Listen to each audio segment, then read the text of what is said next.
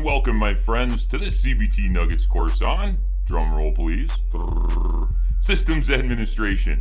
Our mission with this course is to transform someone with no experience or no idea of what systems administration is to someone who understands the responsibilities of a sysadmin, has some basic concepts, and a path to begin their journey down this amazing and profitable field.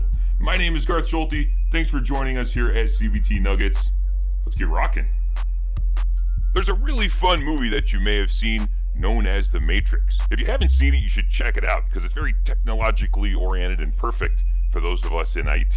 The basic premise of the movie is that the human race is living in a virtual reality known as the Matrix, controlled by the machine world, or just batteries essentially.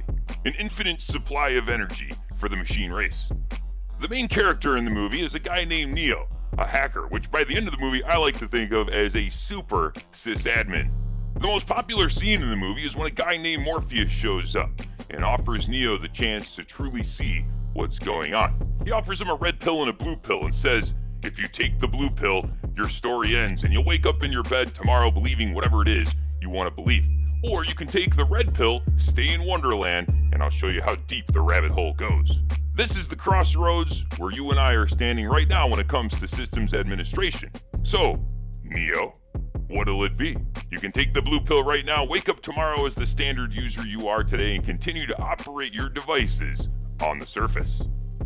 Or you can take the red pill, and we can go beneath the surface together to see how deep the systems administration rabbit hole goes.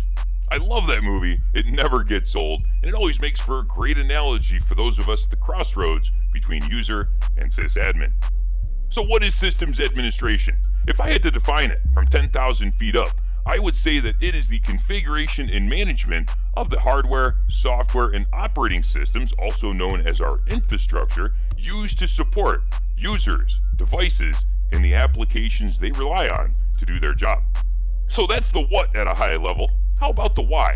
Why should you become a sysadmin?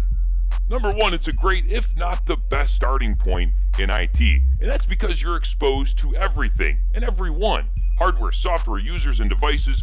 Plus, every team within an organization relies on us to ensure that our infrastructure is operating normally day in and day out. It's also an in-demand role with fantastic pay. We're talking about the original, old-school OG role in IT. It's been around the longest, it'll continue to be around for a long time, or until at least the machine race rises up and takes over. Just kidding, hopefully. One of my favorite points to make, and also an incredible perk of being a sysadmin, is that learning on the job is the job. This also plays really well into why it's a great starting point in IT, because every single day you'll be problem solving, troubleshooting, playing with new technology, all the while getting paid to do so. It's also satisfying and rewarding. You're helping people, users, teammates, and even yourself as you configure, build, and manage processes. And as you gain experience, XP, and level up, you'll begin to automate those processes, and that's where the fun really begins. And last but not least here, anyone can be the one. It's a field with a low barrier to entry, and I've seen folks go from zero to junior sysadmin in just 6 months' time. Well, you made it to the end of the first nugget, which means I'm going to assume you took the blue pill. Congratulations, our journey down the systems administration rabbit hole begins now. I hope this has been informative for you, and I'd like to thank you for viewing.